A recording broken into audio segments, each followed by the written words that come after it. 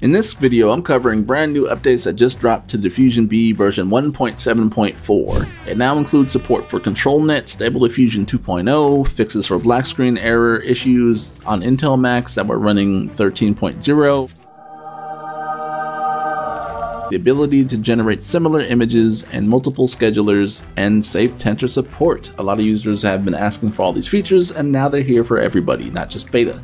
So with that, I kind of covered this a little bit in the previous video, but with the Controlnet, now you can input an image, kind of similar to how you would with image to image, but with Controlnet, it's a lot more accurate. So I just had a picture of me with a mask on my face with headphones when I was airbrushing, and I used that as like the base model, and it learned from that image and recreated all these really close representations of that image. And like anything else, you can play around with sliders and get a lot more accurate images. It also, not only do you have control over the depth map, which I covered in the previous video, but the body pose as well, which I've also mentioned, where you can have a pose. So I was sitting in a chair and it was able to recreate the overall pose pretty accurately, and you can play around with the slider as well and make some really fun illustrations. Of course, the more detailed your prompt, they'll play a huge factor in the overall imaging. So if you have a specific artist style, or the camera lens or lighting will affect your image as well. So like a 55mm lens versus like wide angle lens or whatever, it will affect how it looks. If it's by like Thomas Kincaid or like Bob Ross, the painting is going to look a little different, So play around with all those different prompts like you have before, but now you have the ability to create some really fun stuff.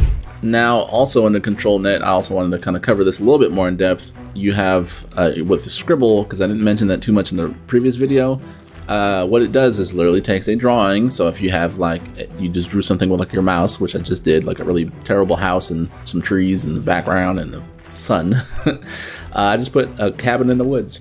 Or I put a beautiful scenic painting of a cabin in the woods. And of course I can get way more intricate, way more detailed, what time of day and lighting and all that good stuff, and specific artists, and it would have been a lot more detailed painting, but I just left it really, really basic.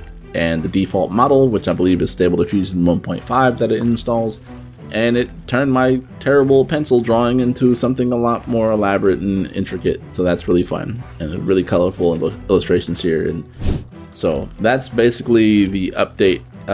Again, is your 3 models with Controlnet that come with it now, and you have, of course, the number of images that you want, your input strength slider you can play around with. Hopefully in the next one you'll be able to see the numbers. Currently you can't, which is a little frustrating, but it's okay. Of course, you can also input negative prompts, things you don't want to include with your image. You can use your custom models if you have a bunch, if you made your own.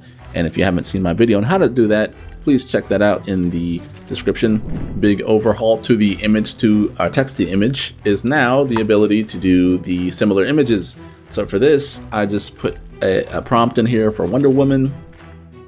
I'm using a custom model that I had made and put in like a random seed number. And now under this drop down menu, there's an option that says similar images. You toggle the similar images option and say yes.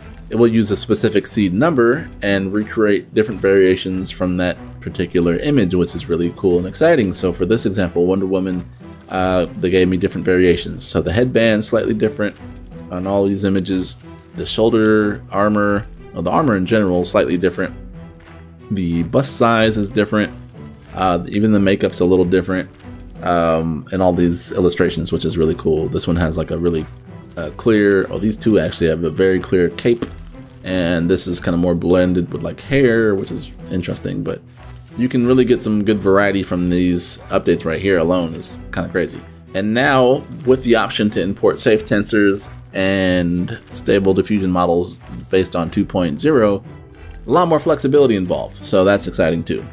Anyway, that's a very, very quick update on what's happened in Diffusionbee. So if you haven't checked out my previous videos, please do.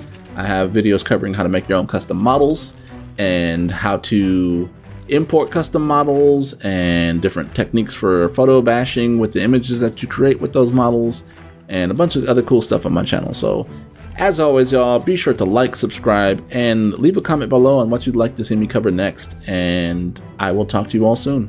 All right, peace.